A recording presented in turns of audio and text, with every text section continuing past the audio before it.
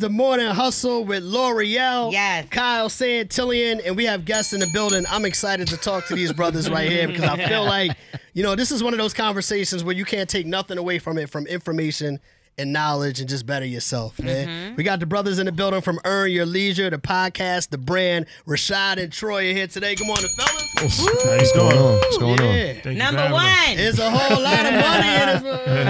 Right. How y'all feeling? I'm good, Feeling great, man. Thank you for having us. Appreciate it. First and foremost, man, congratulations on everything that you guys have built. You've been really making waves, and not just making waves for yourselves, but you've been sharing a lot of this information, trying to get our community to basically get their money right, correct? Yeah, that's the goal, to really empower everybody, but of course, our community, because we need it. Yeah. So, when we started the platform, that was the original mission: financial literacy, business empowerment, and that's the same path that we're still on to this day. So it's a blessing that so many people have championed us, and so many people have gravitated towards the message, and more importantly, they've seen results. Like, people changed their lives. They brought their first home. They make money on Airbnb. They invest in their children's college. They buy stocks. So a lot of that was done through watching our platform and learning. So it's a blessing. Yeah, that's what's up. That's a fact. I mean, once people get education and they learn and execute from it, it's almost like they feel indebted to the person that gave it to them. And so the number one thing we tell people to pay us back is just spread it to the next person. It's like, that's how you really build community, right? Like, if I give you something and you learn from it, now give it to the next person, and the cycle keeps going. Absolutely. And not only are y'all high up, way up there when it comes to the top podcast in the game, period, but you also have InvestFest that you started last year. Sold out immediately. 2 years ago. 2 years ago. 2 years ago, Yeah. sorry. 2 years ago. Sold out immediately. You guys are going back to Georgia, back to Atlanta. InvestFest is coming back to Atlanta. Yeah. How are y'all doing it bigger this year? How are y'all going to change it around this year a little bit? Yeah, so every year it gets bigger. The first year, 2 years ago, we had 4,000 people. Probably had around like 100 vendors in the vendor marketplace, had a few food trucks. We had Fabulous perform as a musical performer. We had Jagged Edge and Neo for VIP night perform. So it was a good vibe. It was the first time anything had like that had ever happened, and everybody was really excited about it. So last year, it went from 4,000 to 14,000. What? Crazy. Yeah. Crazy. So we had $4. Tyler Perry. Steve Harvey. Right? We had Ross perform. We had Don Peebles, legendary real estate investor. Dan Cathy, actually the CEO of Chick-fil-A. Wow. He was there, and a bunch of other people. So it wasn't on a Sunday, child. Yeah. it was on Sunday. So he was off. Well, they have to was work. off. So they come to Exactly. InvestFest. See how we plan that? That's a Well, fact. who's on the wish list? Like, when you talk about a wish list, like, the headliners this year are Robert Smith and Diddy. Wow. And it's like, No Robert bell rings for that? No. Yeah. There we go. I was like this. I was in awe. Right. So Robert Smith, the wealthiest black person in American history, and the second richest black person in the world. A net worth of $8 billion, and people are just now becoming familiar with him, especially what he did in Atlanta with Morehouse. Right. Okay. When he paid off the student loans for all that graduating class. So this is somebody that is worth $8 billion, that's from our community, that's black, from America, and had nothing to do with sports or entertainment, private equity.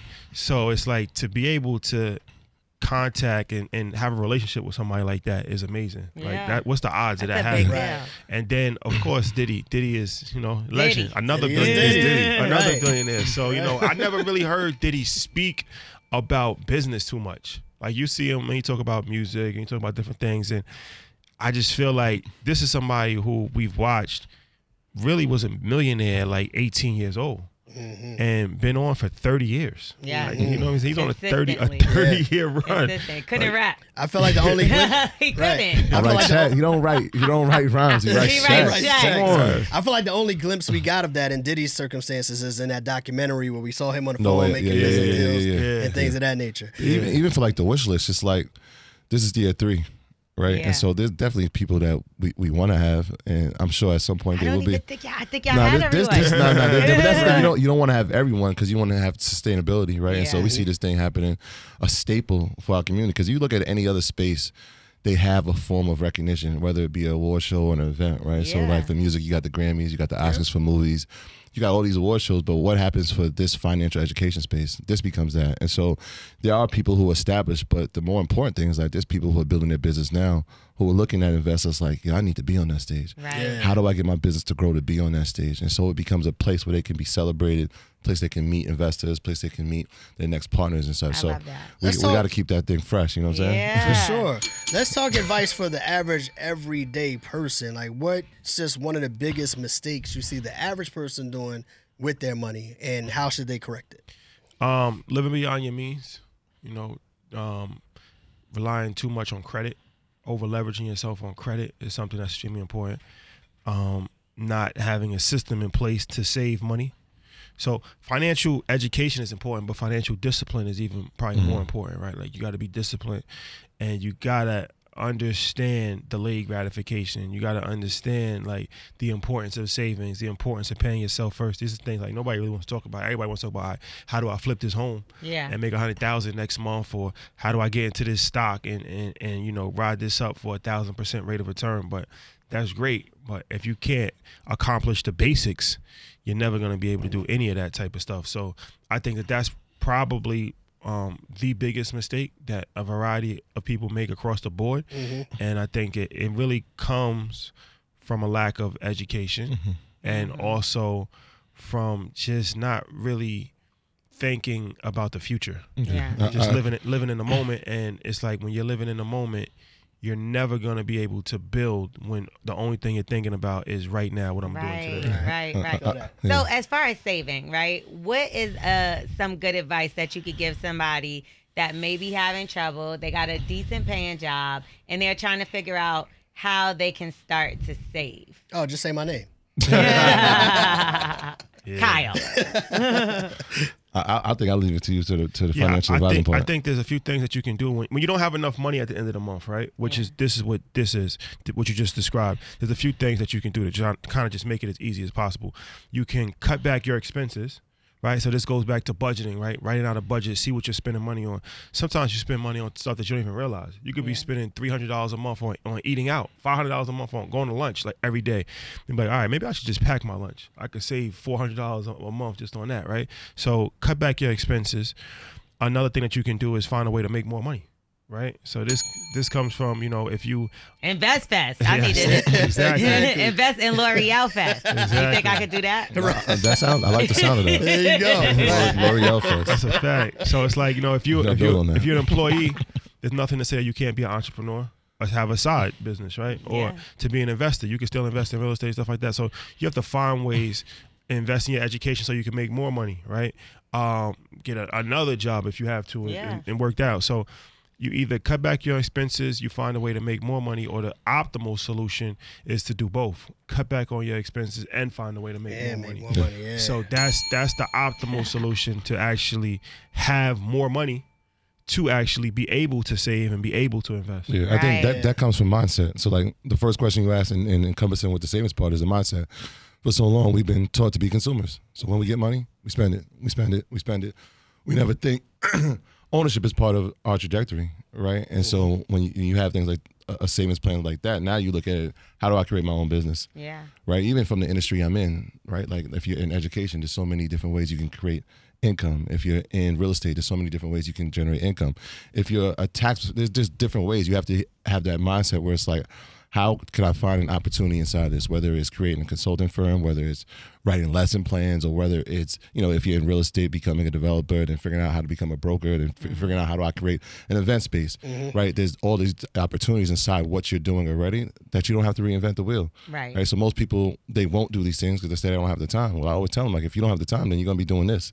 This is what your time will be doing for the rest of your life. Yeah. And so in order for you to create these streams, you have to look at everything as an opportunity and look at yourself as an owner inside of something rather than as being a consumer of it or an employee of a business, right? Because most times when you're an employee, that W-2, that's going to be consistent, right? Yeah. But most people won't take the risk to say, all right, I can do that and have my own business and be an entrepreneur. So now that I have money, passive income and not just passive, but any income to invest in what I want, create the business I want, and really have some leisure time. Let me ask you guys this because, I'm not even going to assume, but what is your background? Like, I would think that maybe you guys didn't grow up with money, and at some point you got, hey, we gotta get wise about this. What gave that away? You know what I mean? No, I just, I see your focus. Like, I know a lot of times, we learn to do things out of necessity, right? So what is your background? Like, how did y'all grow up? Did you have money? Did you not have money? And was there something that made you, flip the switch and say, hey, we got to do things differently? I think we come from a working class environment. Like, my mom was a school teacher her whole life, pretty much 30 years. My dad sold insurance. So it was one of these things where I never wanted to have, and I don't want to sound disrespectful when I'm saying this, but I never wanted to have that regular life. Yeah. Where it's like, I seen that my whole life, where you work your whole entire life and it's a blessing to take a vacation after 30 years. Right. Or like, you know what I'm saying? Like, you just making ends meet. Like, you're doing good enough to live somewhere and to have a car and different things of that nature, but it's like, that's it. Bare like, minimum. You know what I mean? Yeah, you just go home and, and you live a nice, decent life. But I always thought, like, why not do it bigger? Like, you know what I mean? Like, there's opportunities out here, and I didn't really see anybody. Like, I never knew anybody that was a millionaire. Right. I knew people that made $100,000 a year or $80,000 a year, and that was always the goal. Like, if you can make six figures, you made it. Yeah. Right. Until you make six figures and you realize, like, I'm still not where I want to be. Like, I'm still struggling. Like, especially if you live in a place like New York, like, you making six figures and you just barely getting by. You struggling more because you're trying to keep up, thinking you got some money. Yeah. So for me, it was always like entrepreneurship. I never wanted to work a regular job. I never really had a regular job. I always was like, all right, I want to do business. I didn't always have the idea of how I wanted to do it, but I knew that I always wanted to be in business. I always wanted to be an investor because I felt like that was the only pathway to where I wanted to go. Yeah. I tried to play basketball. That didn't work out on a professional level. So it's like, all right, when you realize you don't really have talent as a musician, your sports career is over. Yeah. What else you gonna do? Like, entrepreneurship, business, that's the only avenue that I really saw. I have a regular just communications degree from a state school, so it's not like I was gonna go on Wall Street and get a job. Like, I would just be on job fairs right now, just trying to, get in where I fit in if I was relying on my college degree. So that's crazy. Yeah, that's kind of my pathway. Yeah. And why I was always into, like, this, because I just saw it as an opportunity to really just live the life that you want. For me, it's about freedom. It's not really about the money. The money provides you freedom. Right. But I want to be able to just do whatever I want to do. I want to be able to go on vacation. I want to eat when I want to eat. I don't want to necessarily have to eat at 12 o'clock. I might not be hungry. I might not be hungry at 12. I might be hungry at 3. Like, I'm gonna say vacation 3 times. I might want to go to my son's basketball game at 2 o'clock and not at, Yeah. So these are the freedoms that you have as an entrepreneur, but unfortunately, not a lot of times as an employee. Yeah, right. My story is completely different. So I'm first generation American. My whole family's from Jamaica. Okay. Shout out to Jamaica. Yeah, no. Big tears about. On yourself. We never had any conversations about finance. In fact, anytime that I thought about money, it was like my dad would be asking my mom for money. Yeah. And it was like, I'm like, yo, you got a job, like you working, like why are you asking her for the money? But I knew that he didn't have financial discipline. As you get older, Same in my house. You realize these things like, oh, that's why he's doing it. And so we really never had the conversation, even as far as his work. Like, I know he went to work. I know my mom went to work, but I never knew what they did. Right. I just knew that they came home and they was gone a lot of the time, so they didn't get to come to my basketball games or they didn't come to some events, but they were making the financial decision to say, like, this is more important than that, right? So they missed out on a lot of things. And so, like, I had the 9 to 5. I was a teacher for 13 years. And that everything that I'm telling you, like, hey, if I don't figure out what I'm going to do and I'll be doing this, that's what I was battling with. Like, I'm like, yo, I know there's a bigger calling in my life. Yeah. There's a bigger purpose in my life. I know I have something to give to the world, and I don't think it's going to be this, right? So I was teaching phys ed and health at the time. I'm like, this is cool, but, like, there's something bigger. And so, like, being inside that system and seeing what the kids were learning, I realized, like, that this isn't it, right? You made the right decision. You see these kids Yeah. fighting these teachers, and I think you would have got them, though. I've been tested a few times. I'm undefeated, but that's not, but, like, you see it and you're like, all right, this. It's like the cycle that just it keeps perpetuating itself. Yeah. It's like every day I could be the biggest, most positive influence inside that school, But at 3 o'clock, the environment takes over. Yeah, it doesn't matter, I leave, yeah. go back to where I live. They go back to where they live, and it's a reset. And then in the summer, forget about it. It's like now it's 2 months, and they didn't see any of these influences. It's like, damn, how do we create something that's more impactful? So that's where financial literacy came into it. It was a missing piece inside the school system. I'm like, all right, we can do that. And so that's where I got really interested in finance. He was already starting his career as a financial advisor. His dad, they were doing that already. So I was like, this is cool. This is gonna give me an opportunity to learn and teach. And so we kind of partnered with that. And I was like, all right, I don't know a lot about this subject. This is like I'm 20, but I'm like, yo, I'm not gonna be left out of any conversation. Yeah, so I'm gonna study this, and I'm gonna make this a part of my life. I'm gonna learn how to invest. I'm gonna learn about all these pieces, because the statue of like how far I can go was so low. They're like, yo, that's the gym teacher. What's he gonna do? Yeah, that's how they looked at you. And then I'm sure there's people who still look at me like that, and that's Really? fine, right? Because it's like, that's cool. That was a part of my life, but they never saw this coming. Yeah, Right, you see what I'm and saying? that's part of your story. You need that. Exactly. And But so, they're go ahead. saying, I was gonna switch the subject a little bit if you don't mind. Go ahead. They said we're coming into scary times, right? They're saying that a recession may be coming upon us. A lot of people are not prepared because it's like a double hit. You know, we were in a pandemic. A lot of people lost a lot of money, and now here we are again. Is this something that is truthful? Is this an internet rumor? And how can we be more prepared? I think that we've been in a recession. Yeah. For a long time. I think it's a different type of recession than we're used to. But I think that we've been in a recession since last year, and I think that you can see that when you see massive amounts of jobs that are being laid off, when you see the inflation record highs, interest rates going up. So it's already a squeeze, especially on the middle class, for sure. And once again, the only way to really kind of protect yourself from that is investing in business. Yeah. Right? Like investing, because investing is a way to grow your money faster than inflation. Because if your money doesn't grow faster than inflation, then you're actually losing money. Right. So if you just got your money sitting in the bank and inflation is 10%, 8%, then every year you're losing 8% on your money. Like it's getting weaker. Right, because you're only making 2% on the bank or Exactly. whatever. Not even that. Probably Nothing. a half of 0.03%. 1%. So it's like you're losing money every year. So in a perfect world, and no investments don't go up all the time, right? That's why you have to be intelligent on what you invest in. But over the long haul, if you invest and you're making money, now your money is actually growing. Yeah. So your buying power is growing. And then business, I feel like, is an opportunity for you to be recession proof in a sense where you're not relying. Like we saw Don Lemon. Yeah. 17 years. I think he was with CNN and they fired him over email. That's it. And they already had his replacement before they fired him. So no company has any loyalty to you. Right. And I think that that's something that's is important. Like you could work somewhere for 50 years. If it makes sense for the company to fire you, they're going to fire you. Out of here. You out of here. You know what I mean? So it's like, all right, well, as a business owner, there's ups and downs, and there's no guarantee that your business will work. But at the very least, you can't get fired. Like, that's your business. That's yours. So it's like it's up to you to make it work. You got to put in hours. You probably end up working a lot more than a regular job. But it's a certain level of independence that you have, knowing that, all right, like my destiny is in my hands. Right. As opposed to my destiny being in my boss's hands. A lot of people invested in Bitcoin thinking that was going to be their saving grace. Yeah. And now, Yep. they're in trouble. A lot of people are in trouble. Would you think like the crypto thing is? Yeah. So I don't know if they're in trouble, right? People have lost money because they looked at it as they were trading it, which is different from investing it, right? Okay, When I trade it, right. I do something that might be within hours, that might be within a day, might be within a month. And so if you look at Bitcoin and cryptocurrency in general, it's a volatile asset. And so it goes up and down very quickly, right? We saw it at 13,000.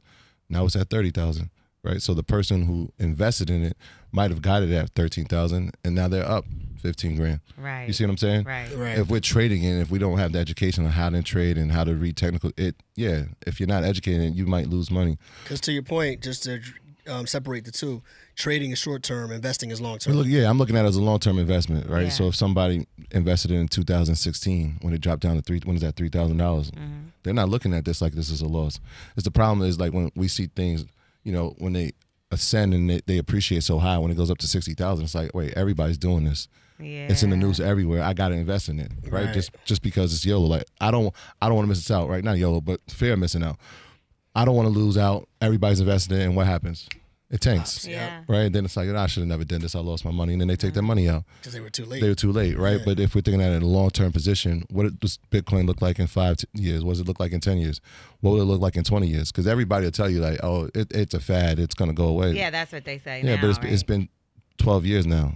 So And not a it's fad. appreciated faster than gold. And the feds just created their own cryptocurrency, correct? Right. So if you look at what everybody's doing around it, right? Let's create fear around it. While they're creating a fear, let's build our own. Right. Right. So like See, the Fed is doing that. yeah. Then that's telling you something, right? The fact that they can't collapse it is telling you something. They're trying to take it over. Right. The fact that we look at money and it's not in the paper form like we grew up. It's already in digital form.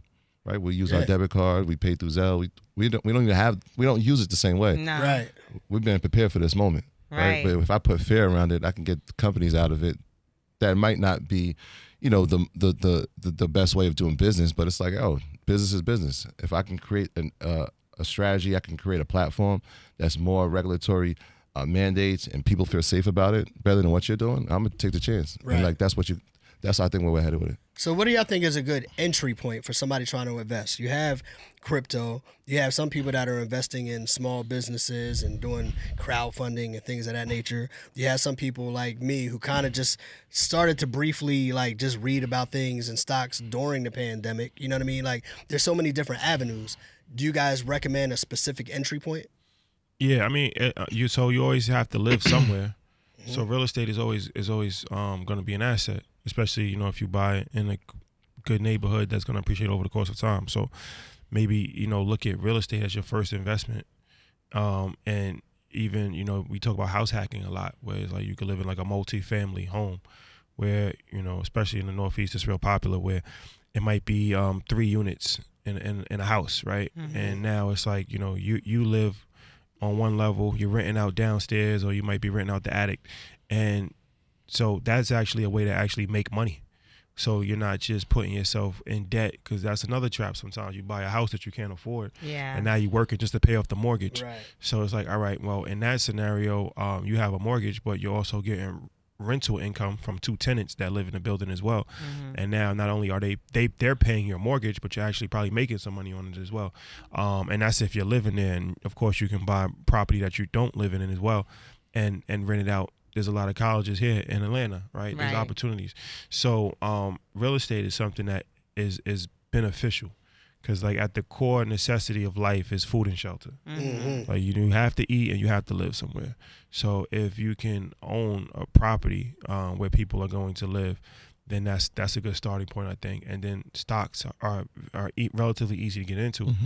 And much lower as far as you can start investing in stocks for a couple $100s, right? Like real estate, you have to have a little bit more capital than that, obviously.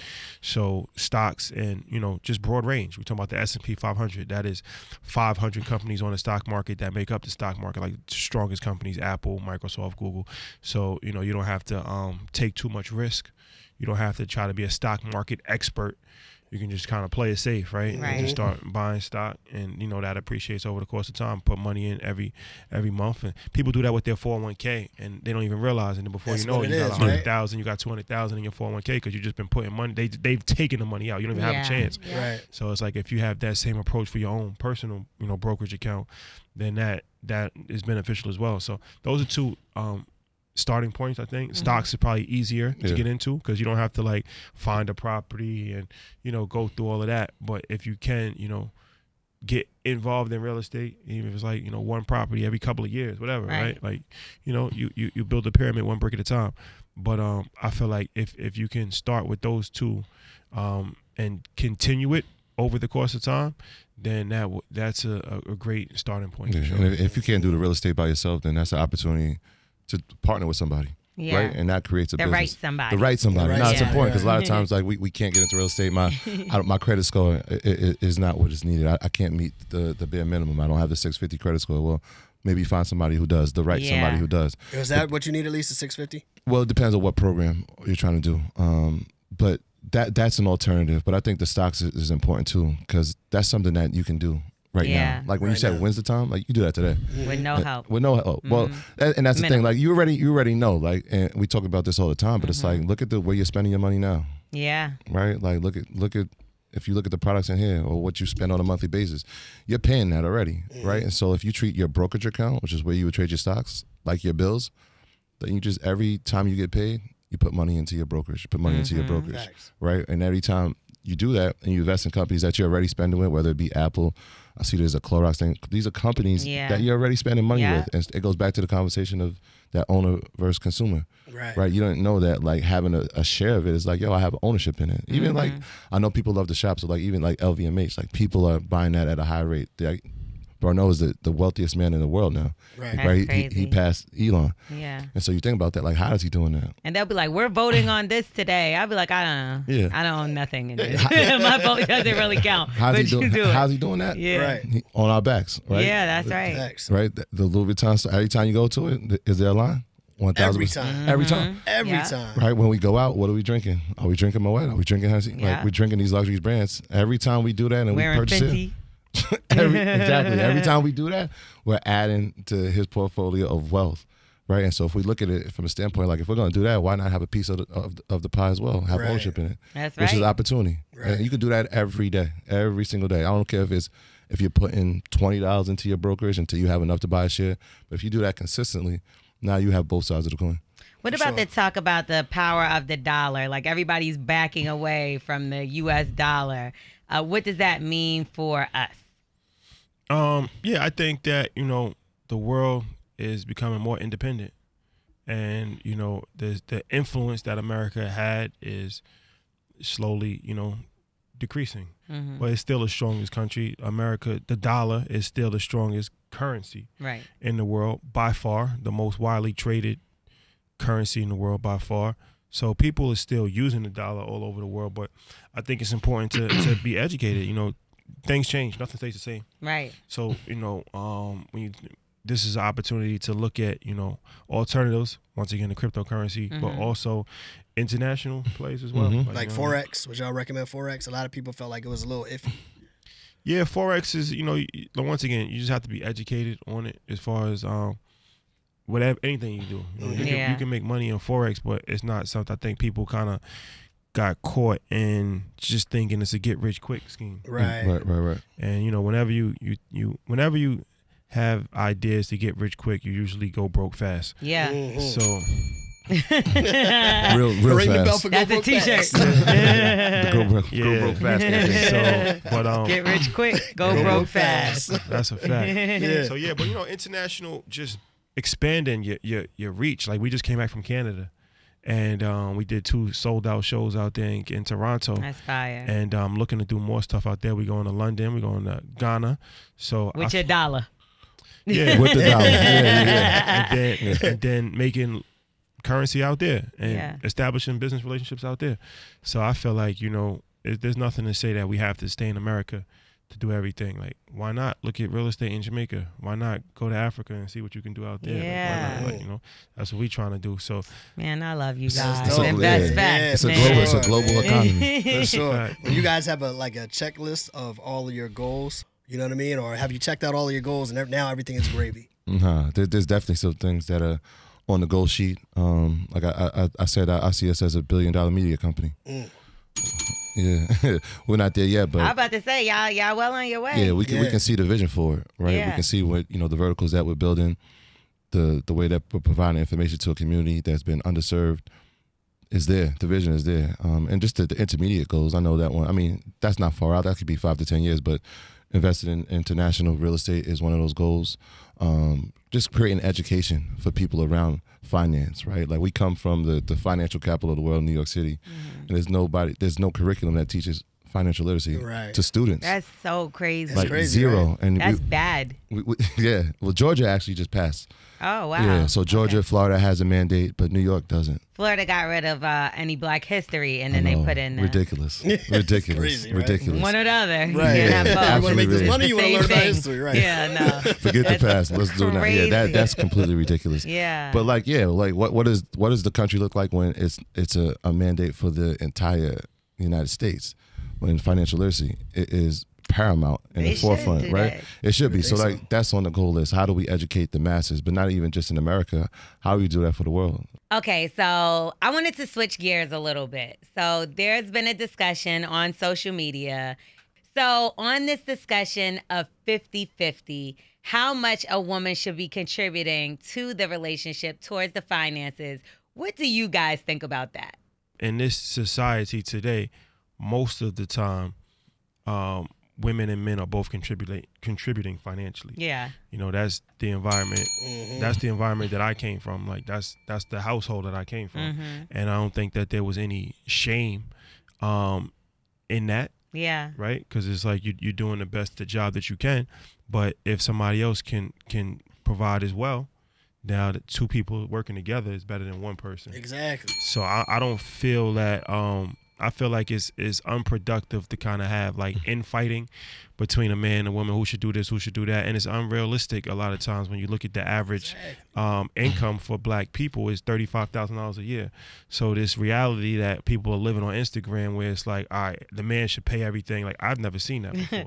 And everyone has a Birkin. Right. Don't forget the Birkin. So Don't forget it. So there are situations like that. Yeah. But let's just be honest, the vast majority of people in our community, that's not the case. Right. It's not. So it's like, let's stop arguing over things that's not even a realistic debate. It's not even a realistic debate. You're talking about 2% of the population, 1% of the population that's even in a position to do that. Right. When 95, 99% of the population are not. We So need each other. Instead of having that debate, it's like, how can I find somebody that I can build with? Yeah.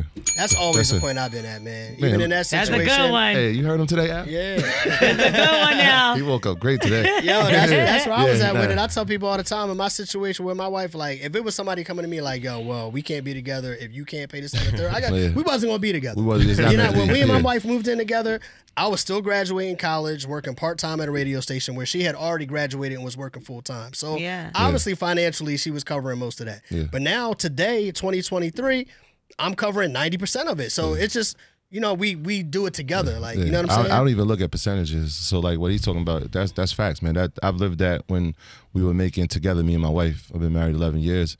When we were making, I need 11 taps. No.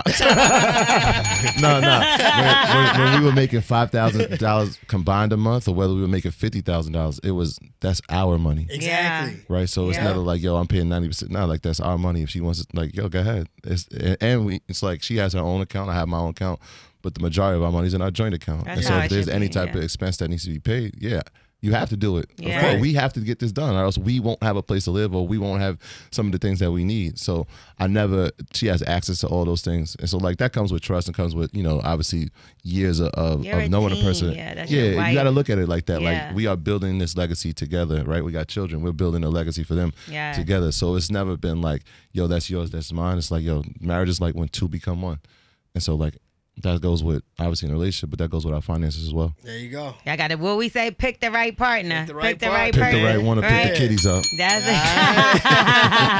it. You're funny. Invest Fest, man. Yes. Let's talk about it again for the Yeah. people that are looking forward to the upcoming Invest Fest. How can they figure out where the information August is? 25th through the and get down. 27th, The right, y'all? biggest show, yeah. For sure. August 25th to August 27th in Atlanta, Georgia World Congress Center. The goal is a big deal. 20,000 people, and it's a whole vibe. We got 500 small business vendors in the vendor marketplace area, so people selling a variety of different products. We have food trucks, musical performances, legendary Jeezy in Atlanta. From the bottom of the Yeah, man. and then, you know, Ja Rule gonna be performing also. 50? No. I said we gotta save some things, right? We gotta space this thing out, right? Come on. Don't put Fire them on the- Festival and Best Fest. Don't put them on the same year. We're spacing this thing out. 24 is still here. Okay. L'Oreal Fest. Let's go. That's a fact. And then, you know, a bunch of great speakers: Diddy, Robert Smith, Steve Harvey. Again, Amazing. Oh, he's coming back. That's how you know he he's ain't coming playing back. no game. My boy 19 Keys killing the game right now. Yes. Rich Paul, one of the Okay. most powerful Yes. people in sports. Steve Stout, Okay. you know, a tremendous executive for a long period of time. Ian Dunlap, our partner in Market Mondays. He's a stock market wizard. My girl Ari Fletcher, Yes. she's doing a thing. Yes. And we also got Jada Waiter as well. So we wanted to kind of, you know, mix it up. I love We that. got all kinds of different people. We got Mike Novogratz, who's a billionaire in crypto, talking about crypto. We got John Sally, Mike Rashid, John Hope Bryant, Keep going. Benjamin Crump. Keep going. So, I'm about to do the ad-libs. Tell them about the panels. the lineup is crazy. Everything from real estate to reparations to stocks to cryptocurrency to inspiration, motivational speakers. Inky Johnson from Atlanta as well. So really wanted to just have a full offering. Yeah. We're not even just about finance. You got stuff about health.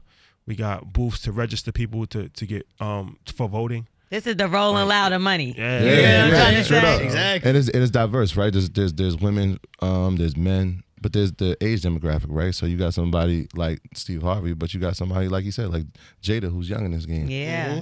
Milano's gonna be there as well, right? Fire. Right, Big Dave Cheesesteak. Shout out to my man Yeah. Derek. Big He'll be Dave. there. So there's different varieties of businesses, but they come from all ages. They come from all different I type love of backgrounds. But everybody's around business. That's why I said like every community has a culminating event. This is going to be the culminating event for everybody in the world of business and finance. And so we're happy to have it here in Atlanta this year.